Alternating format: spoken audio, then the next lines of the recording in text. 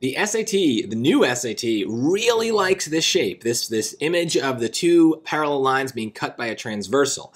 So we've seen this question on easier tests, easier modules, where all you have to do is know the rules. What is equal, what is congruent, versus what is supplementary and adds to 180. We still need that here, but now we have algebra is also part of it. So what you need to recognize is the two pieces that they give us, the x and the y, those are congruent, right? They're vertical angles, so they're going to be equal to each other. So in order to know what z is, we're first going to need to know what these angles are, and we have to solve using some algebra here. So I'm going to set these two things equal to each other. X is going to equal y, so 6k plus 13 is equal to 8k minus 29. You can do this with the calculator, but I think it's actually faster just to do the normal algebra here. So minus 6k, add 29, this goes away, this goes away, this gets me 2k, and 13 plus 29 is 42. So if I divide by 2, I get that k is 21. Now be careful, that's the trap.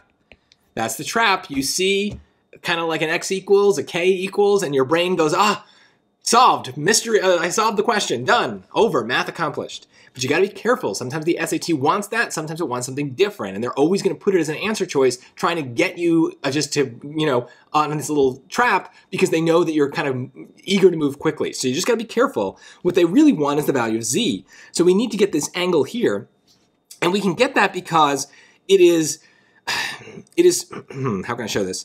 This z is equivalent to this angle here, right? These are what are known as alternate interior angles. This is probably the most important thing that you learn when you learn this shape in geometry class, is how that z shape kind of forms and gives us some congruent angles. So what we need to get that is the value of either x or y, because x and y are supplementary to this, meaning they add to 180. So let's just go back to one of these equations. I'm going to pick the y equation. Actually, let's pick the x equation because there's no minus. So that means x is 6 times, we said k is 21 plus 13.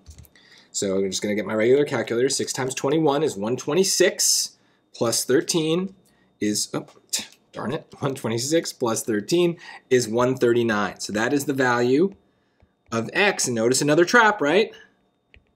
Right, it's another answer. But we don't want that. We want to get, if this is 139, then z is going to be supplementary to that. So we just take 180 and we minus the 139. 180 minus 139 is 41. And that, finally, is the answer. So in a way, this is definitely much harder than a lot of the other versions of this question that we've seen or that I've seen. That's because there's more intermediate steps, right? We're still doing the same rules. We still need to understand what's congruent, what's supplementary, how we move from kind of like angles on the bottom to angles on the top. Those are all things that are just part of this shape, but they let us do that now with some added pieces. But that's just more tedious.